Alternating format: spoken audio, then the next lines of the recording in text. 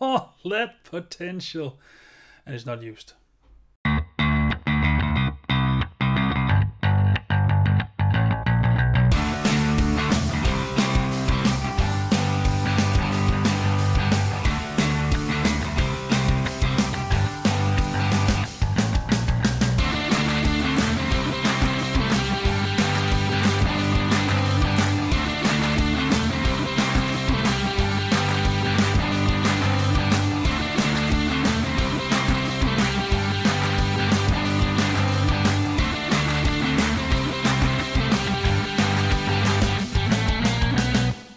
Hello my brothers and sisters, my name is Daidarius and welcome to the review of Transformers The Last Night. So Transformers The Last Night, or just T5. So T5 starts out with that you get a glimpse into the past, because of course it's the past. No, I'm gonna wait with this. I'm gonna carry on here. So movie starts out back in King Arthur time, where you find out that there was this 12 Transformers knights that have crash landed on Earth, and Merlin uses them to win the fight. Now this is important, and why?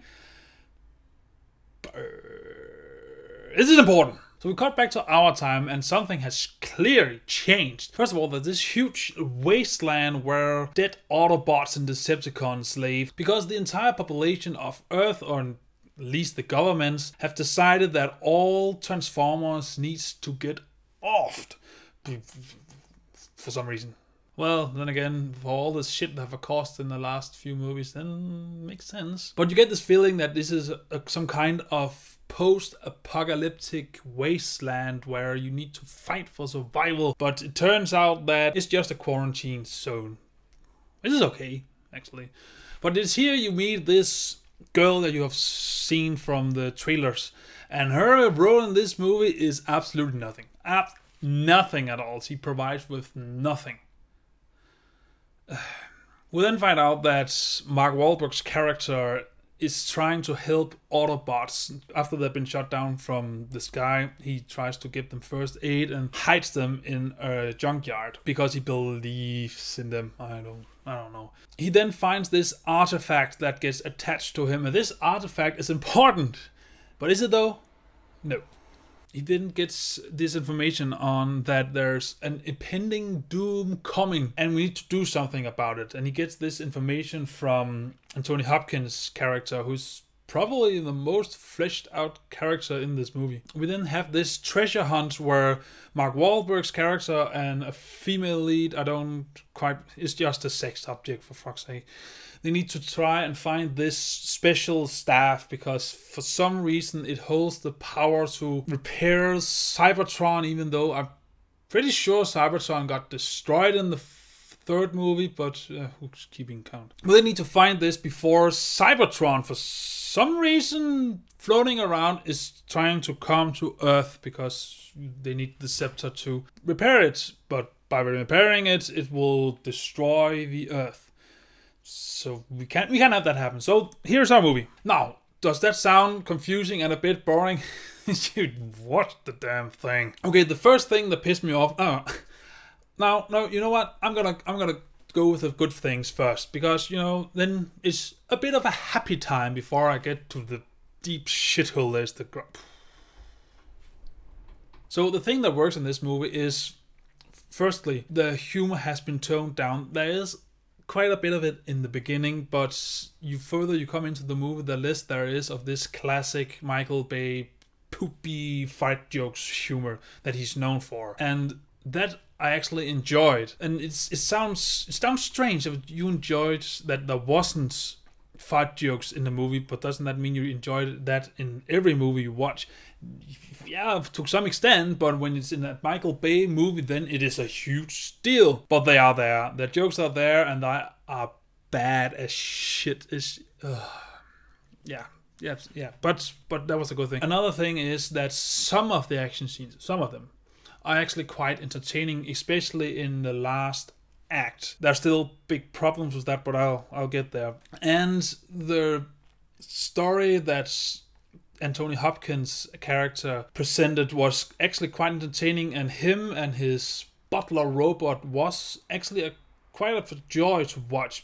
I don't know how, but it seems like Anthony Hopkins know how to make the shitty scripts and the shitty directing of Michael Bay work. It's not perfect by no stretch, but compared to everyone else, it's actually quite good. And then lastly, I will say that the effects are fucking astonishing. But then again, that's what you kind of come to expect from a Transformers movie. But then again, visual effects can't save a movie. But yeah, it's if you just, switch your brain off and just enjoy it, it is entertaining enough to watch to some extent. Because you have to keep in mind, this is a 2.5, 2 3/4 hours of a movie. Yeah.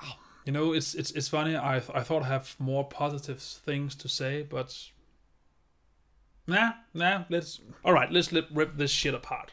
Okay, the first thing that pissed me off, and yeah, it actually pissed me off, is the continuity errors there are. And you might go, how can they fuck up the continuity? Okay, in the third movie, Optimus Prime kills Megatron.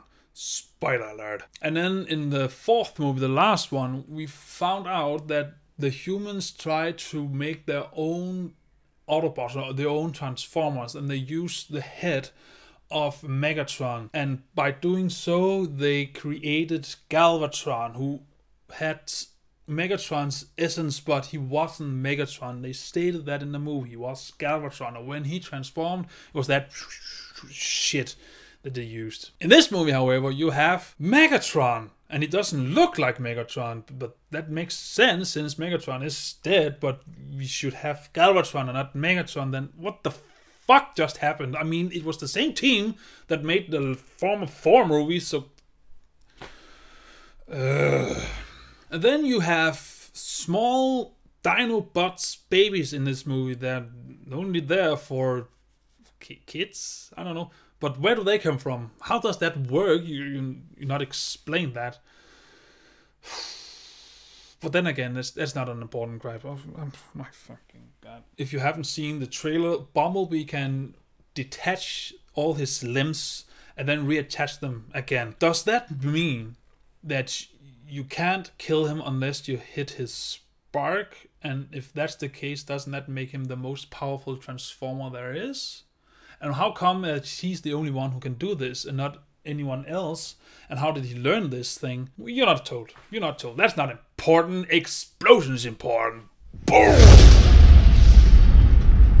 Okay, so you get that shit out of the way. Then the next thing you're gonna think about is, okay, let me get this right. So we learned in the first movie that Megatron went to Earth to find the Allspark. And there was no history documentation of interaction between humans and the Transformers since that Witwicky grandfather found it in the Arctic. There haven't been any correlation with each other. So you have that. Okay, and we find out that modern technology comes from Megatron. In the second movie, we found out that 10,000 years ago, there was this fallen one who tried to harvest our sun. And then 5,000 years later, he made the pyramids to harvest the sun. But then again, there's no documentation of them being there in any religion or any culture or anything. That seems strange. And then you find out that in the third movie, we had some Autobots that somehow knew where the Allspark went, just like Megatron. But they crash landed on the moon. And we went to the moon to find out what it is, but it wasn't documented. And it somehow we didn't saw that it made a connection between them and Megatron.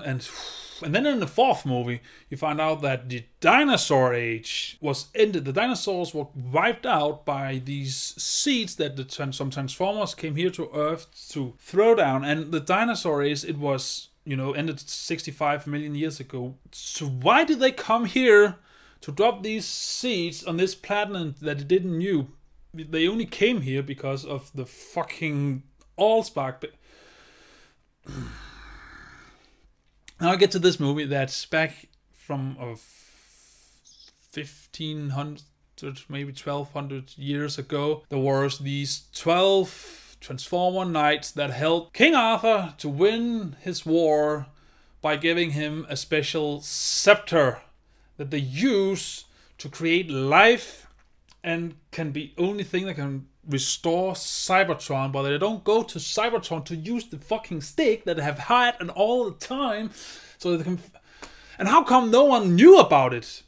You heard that, you found out that Cybertron was dead, but the Allspark could not just create a new army for Megatron, but it could also save Cybertron. But you're not going to use that. Then you have Energon that possibly could save Cybertron. And then you find out that they have these pillars that you can draw the freaking planet back to Earth. But why would they bring it back to Earth? Because you didn't have any slaves back then to... Holy fucking shit, man. It's like they're writing all this piece of shit with no thoughts behind it, and they're not keeping count of what they have done already and where the timeline is and how this fits. Okay, that was a big of a rant. Okay, so I'm sorry. This just pisses me off. But okay, fine. Then you have this interesting aspect of Optimus Prime going to find his makers to make them pay. And I thought that idea was quite intriguing because you gotta wonder who made the Transformers. They established that someone made them, so you can... Who made the Transformers? It turns out it is a woman robot. Was that a spoiler? You didn't see that in the trailer? I'm sorry. But yeah, it's a woman robot. And she brainwashes Optimus Prime so he will go against his own kin. Ooh, we got some Fast and the Furious 8 thing on our hands here. No. Optimus Prime is not in this movie very much. I will say he's in this movie maybe 15 minutes. And you might go, well, in normal, that is quite a bit. Yeah, but this is a 2.5 hour movie, so no. And he was even on the posters everywhere, but no. Okay, so Optimus Prime comes back to Earth and does something, and then him and Bumblebee fight. And you have this chance to make this an emotionally fight between these two old friends. And it is over in 2 minutes. So he's probably a bad guy for, let's say, 5 minutes. And that's it. Then why make him bad? If you're not going to use it, then why the fuck do you... So you have this long, slow movie where there's not many action things going on. Oh, but by the way, I know he's not gonna watch it, but Jeremy Jans, damn fucking you. Jeremy Jans said that this movie is recorded in normal 21:9, I believe, format, and IMAX format. That's not what pisses me off, but he, in his review, said that during the action sequence, you can see the format changing all the time during an action sequence, not just during the action sequence, actually during the scenes. It meant that I was aware of it happening, and it happens it happens often. It just goes like this. Hey you, are you alright? Yeah, that was a close one. Okay, we need to fuck these Decepticons up. Yeah, you're right, man. Are you ready? I'm ready, man. And it just keep doing that all the time. He made me aware of it, and now you are. I'm sorry. Not really. Okay, so then you get to the last fight. You have, as I said before, I got on a sidetrack. So I said before, you have this long, kind of boring movie where you have this treasure hunt that they don't utilize enough. It's just go here, go there, done. You have this forced romance on Mark Wahlberg's character and the woman lead, but there's no chemistry in a romantic way. It's just something awkward, and then at the end, the kiss. Oh, fucking hell. But you have that, and you have some characters making stupid decisions where they just stand around and then they get off, and you're supposed to feel sad about them, and you just go, no, that you had that coming, you know. Go for cover, man. Either that, or you just meet a character, then they get off, and you try to make this emotional scene with emotional payoff, and just again go, you know, I haven't seen any connection between you two established, so...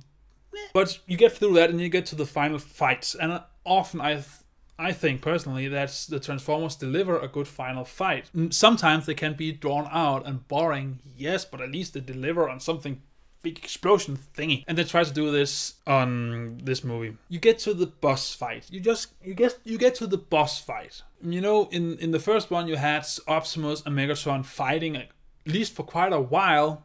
In the second one you had Optimus Prime fighting Megatron and the Fallen One for at least quite a while. In the third one you had Optimus fighting the other Prime, I can't remember his name, Megatron, at least for quite a while. And in the fourth one you had Optimus fighting Galvatron and that Spec Ops dude, I can't remember, the robot. And here's the kicker, at least for quite a while. But here it's done in 10 seconds, maybe.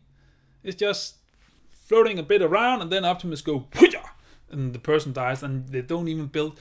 And that's another thing. You have 2.5 fucking hours, maybe more, and you don't even build up your villain. You don't give it attention. You don't make us either fear the person or go, I can see where you come from, why you're being bad. It's just, this dude is bad. Just so you know. Bad. Hate them. And that seems to be the only thing that Michael Bay can do. There is at no point where he actually managed to make you feel anything for any character at all. For me personally, the only time he actually made me feel anything for any character was in the third movie when I thought Bumblebee was going to die. To me, that's the best one, if you ask me. There, it had its flaws, but the humor was toned most down there, and it seemed like there was more focus. I guess it's because it was supposed to be his final one, and he wanted to go out with a bang, and then he made the fucking fourth piece of. Okay, as you can hear, there's some good thing. I mean, if you kick your legs up and you don't have anything to do for 2.5+ hours, and you don't expect anything decent, then yeah, you can actually enjoy. You just need to get through the first half an hour, maybe the first hour, and then it becomes more focused of a movie. But there's still this. Another thing, there wasn't actually that many explosions now I think about it, or action sequences, and it was quite weird. I mean, it is a B movie. Has he gone soft? Besides the point. But yeah, it's a funny thing. I actually thought I was gonna watch it on Netflix, my experience, because I was entertained-ish about it. I didn't thought I wasted my time that much, but it could be that I was watching it with my girlfriend and my friend. I don't know, but as it was with the Fate of the Furious, the more I talk about it, the more these things aggravate me. Would I watch it again? Yeah, probably. I mean, I have the other 4 Transformers movies, and just go, Bay ruined my childhood. No, he didn't grow up. You still have your awesome childhood. He just made these shitty movies, but they don't have anything to do with this awesome series, you know? You can just never watch these movies and your childhood is fine. I do find the first and the third one quite entertaining, and I think that they did something incredible for visual effects and the complexity that you can make these transformations. You know what? There's not even that many transformations in this movie. Oh my god, the shit just piling up. Oh. Fuck it. Here it is. Transformers: The Last Night is a waste of time. Yeah, I should probably just have watched The Mummy again. So there's a new rating for you. Okay, so Transformers: The Last Night. Have you seen it? Did you enjoy it? If you did, good for you. Please comment what you liked about it, or if you don't, if you hate it. You could comment all you hate about it, or you can just comment anything additional you have to say that I haven't touched about it. But it's up to you. But yeah, did you like it? Don't you like it? Which is your favorite movie of the Transformers series, of the movies so far? Mine is third, and unless that we actually get a new director for this series, I have a feeling that will always be my favorite. Maybe you have another favorite. Maybe you just think that all of it should just be set on fire and thrown out. Anywho, whatever you think, comment below and let me read your thoughts. And as always, until I see you in the next video, remember, stay awesome. Bye.